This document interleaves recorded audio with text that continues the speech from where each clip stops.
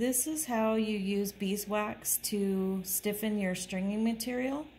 So if you notice up here at the top, the stringing material, after you use it for a little while, it will become frayed.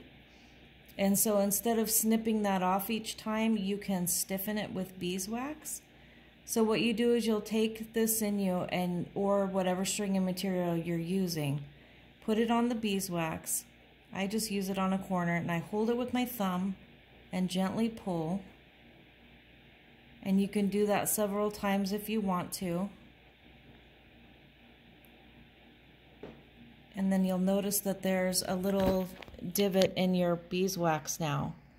And then your thread will be much more stiff. Your stringing material will be much more stiff, and you can roll it to make it easier to put your beads on.